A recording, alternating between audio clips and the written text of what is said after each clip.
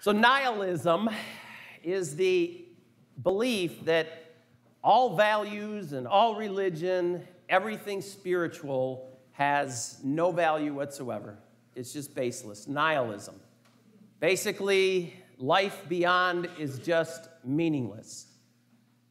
When I think about this term nihilism and I think about that belief, in some sense, I think it's translated in a way that basically says, you know what, life's a you-know-what, and then you die. So you might as well live it up because there's nothing more. That's what nihilism is trying to say. We're here, we do some stuff, we die, game over. As simple as that. I mean, that's at the heart of what nihilism is. That's at the heart of what we see, I think, a lot of people in our society, follow. And I think sometimes the way we see that our society going is it pushes us a little further away. I can remember in my seminary days, we used to, get together to discuss life. We used to discuss the meaning of life. And I remember one time asking this question. I says, how can you be confident? How can you be confident that there is a God? And I'll never forget one of the professors there, one of in fact, he was my spiritual director. He said, look, I have to believe it because if I'm right, I get everlasting life. If I'm wrong, I take a dirt nap. So what have I got to lose? That was kind of his approach to counterattack that other belief. I don't know if you've ever heard of Alexander Papadaris. Alexander Papadaris was born during World War II on the island of Crete. And he lived in a very small village, a very poor village. But Alexander, grew up there. And that particular island and those particular small villages were attacked by Nazi paratroopers. And to some extent, they were just completely wiped out.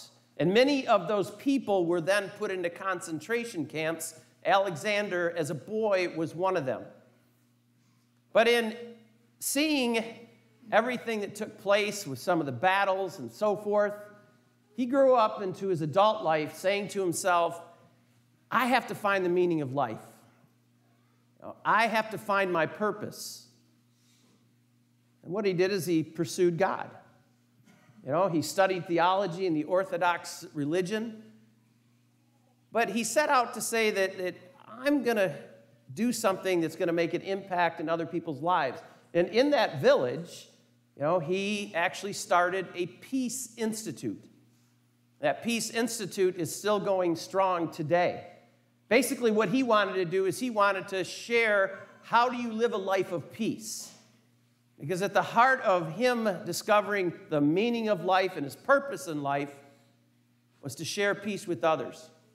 And at one of the gatherings, somebody had asked him a question as he was sharing, a talk on peace. And basically the question to him was, what's the meaning of life? What is the meaning of life?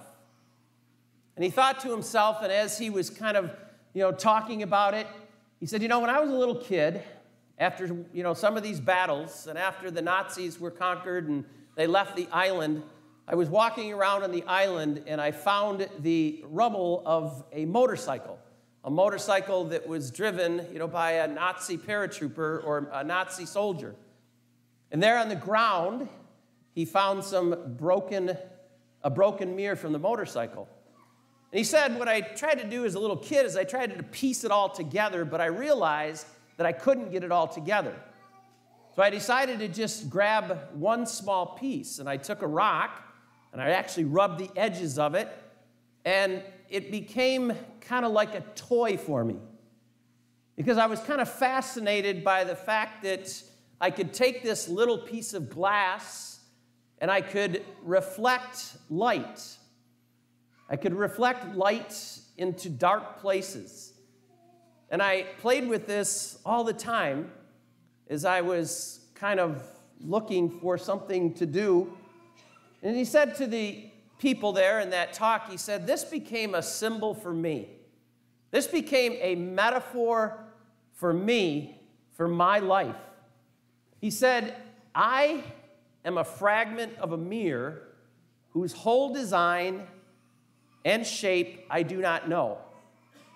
Nevertheless, with what I have, I can reflect light into the dark places of this world, into the black places in the hearts of others, and change some things in some people. Perhaps others may see and do likewise. To me, this is what I'm about. To me, this is the meaning of life, my life, to reflect back peace, to reflect back goodness, and ultimately to reflect back what Christ has led me to in my encountering the risen Christ. I share all these kind of thoughts with you today because I really, in some sense, think, as I reflected upon this story about Zacchaeus this week, that there is a story about the meaning of life here. The meaning and purpose of what we're supposed to do. Now, Zacchaeus was a tax collector. You heard that. We've heard that before. He was a chief tax collector, so that means he was wealthy. He had lots. He truly had a lot of things in his life. And I'm sure at one point some of these things became his main focus. Maybe that became his purpose. Maybe that became his meaning in life, is to take on all the possessions I can, to become as rich as I can. He wasn't well liked either, because in those days, tax collectors were cheats. Tax collectors took advantage of people. They were friends of the other side, not the side that Zacchaeus came from. So he was not well liked. But then here we have this story where Jesus comes through his town, the town of Jericho. And of course, Zacchaeus had heard about him. He knew that there was something special about this man. And of course, he wanted to see him, but there were obstacles. There were obstacles in his way. Number one, there was a big crowd. Number two, he was short in stature. But he wanted to see him. So what did he do? He ran ahead. He climbed a tree so he could see Jesus. He did all that he could to see Jesus because he knew that there was something there that could really have an impact in his life amidst everything that he was doing that might have been wrong or was wrong. And of course, then Jesus stops there at that tree, and he looks at him, and he just says, Zacchaeus, this is pretty imposing, isn't it? He says, hey, I'm going to come stay at your house tonight. You better go fix me a meal. Zacchaeus knew at that moment that life was going to change for him because he opened his eyes to Jesus. He didn't let the obstacles get in the way. He didn't let the things get in the way. He opened his eyes to Jesus. And of course, he ran home. He got it all ready, prepared a great meal. I'm sure served some good wine and welcomed Jesus into his home.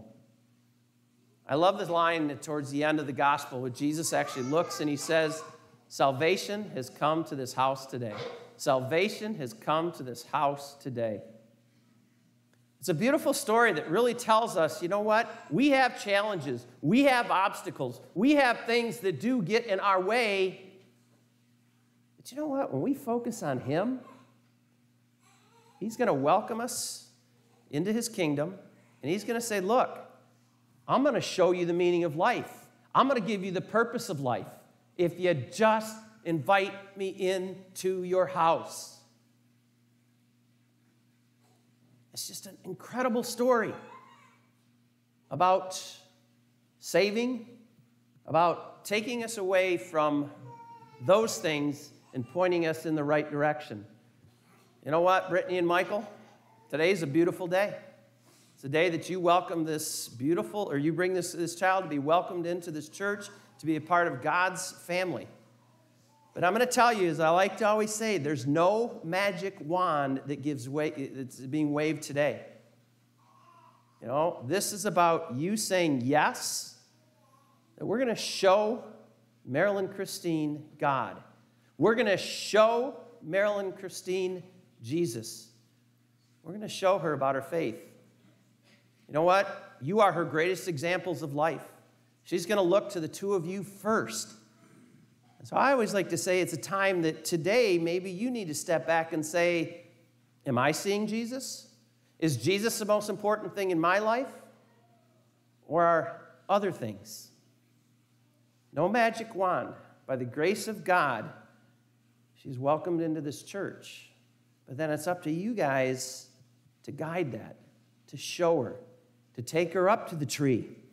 Don't leave her there alone, but take her up to the tree so that she can see Jesus.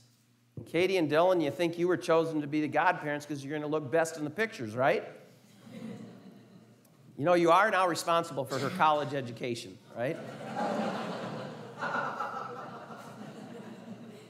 But again, it's also about the two of you stepping back and saying, how do I see Jesus in my life? Because if I don't see Jesus, I can't share it with this beautiful goddaughter of ours. It's a challenge. It's a challenge for all of us. You know, today, he wants to come to your house. Today, he wants to come to your house and dine with you. Are you ready? Are you willing? Because today, it's not Zacchaeus I'm coming. It's Brian. I'm coming to your house today. You know? Stephen, I'm coming to your house today. Leah, I'm coming to your house today. You always got to remember that. He's constantly saying that to you.